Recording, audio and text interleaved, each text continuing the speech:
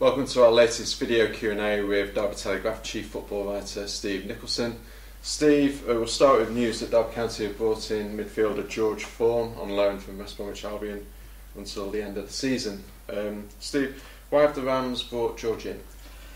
Yeah, it's another midfielder, and a few fans may look at that and say, "Oh, why do we need another midfielder? It's a real strong point to the team." But George Thorne, I understand, is in as cover and competition for John Eustace's role, a holding role in midfield.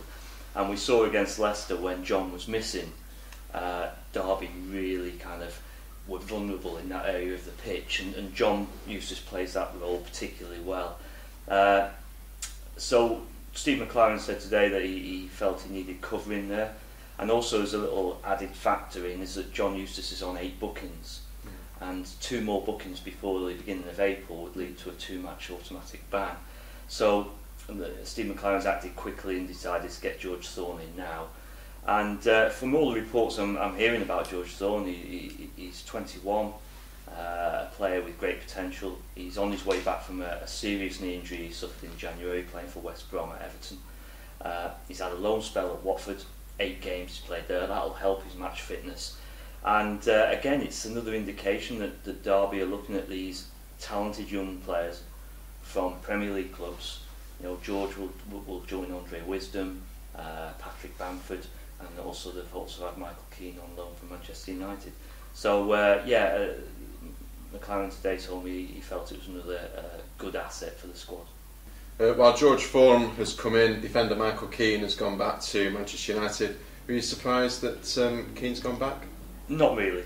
I think looking at it, he's had 8 games for Derby, 5 starts. He got into the side because skipper Richard Keogh damaged his knee, and really he's not been able to break up the central defensive partnership of Keogh and Jake Buxton, which has been really good, really solid. And Michael Keane wants to play football, understandably so. He's a 20-year-old defender.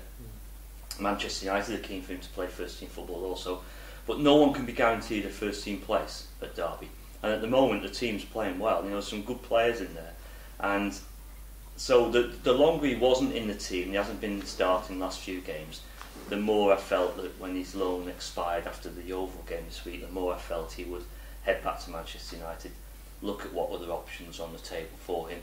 I understand there are other clubs interested in taking him on loan. He was on loan at Leicester City last season, so he's proved he can play in the Championship.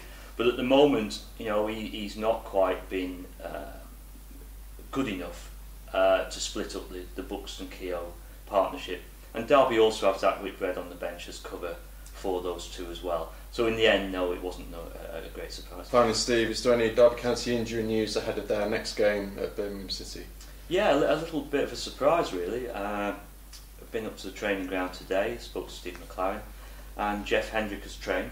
If you remember, Jeff damaged his ankle in the draw at Blackburn on Saturday. He limped off after 35 minutes. It didn't look good. Earlier in the week we said it wasn't as bad as first feared, but we're still expecting maybe a week or 2 out. But Jeff trained today. He trained well apparently, and according to Steve McLaren, he'll be in the squad for Saturday's game at Birmingham City. And again, with George Thorne arriving on loan, Jeff being available, Johnny Russell came back on Tuesday wearing his mask to protect his fractured cheekbone.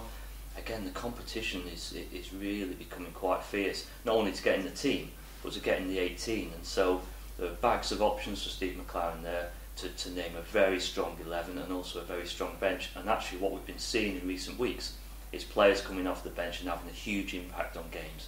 And as I say, you look at the top of the division, you look at Leicester City, you look at QPR, and they've got really strong squads. But you look at Derby now, and their squad is quite formidable in this division. And Steve McLaren felt that was needed, and it's certainly the case at the moment.